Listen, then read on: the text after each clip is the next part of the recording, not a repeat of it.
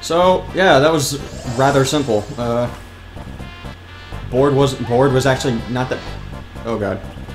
No, you are not love. I don't care when anyone says you're not the love that you claim to be. As you cover your face, look like you're crying.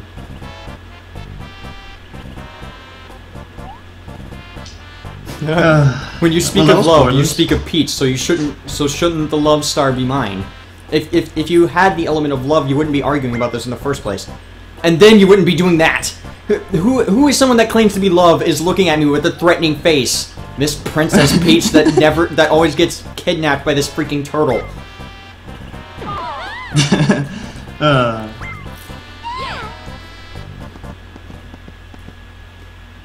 Well, that is clearly not the love you're looking for in Mario. Mario Party.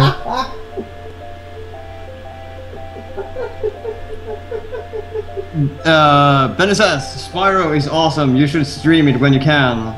By the way, did I say something very misleading, or...? No, look at the screen.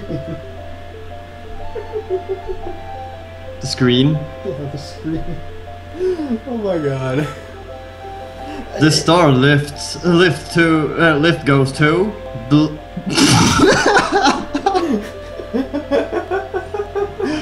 Now you know why I'm laughing.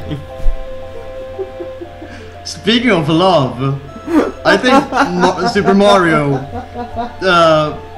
took the adult-oriented hidden story to a new level. Oh my god. They gave this opportunity to Peach. Woo! I mean, it could be worse. Luigi could have faced Wario in that, so...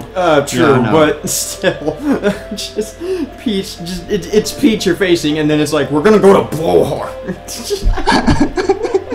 I just can't get over that. Why did Nintendo think that was a good idea? Even at the time, I don't know when this was made, like, late 90s, I would imagine, but... that is really fucked up to think that you could just put that on there and no one would make fun of it. Okay. Whew, that was way too good.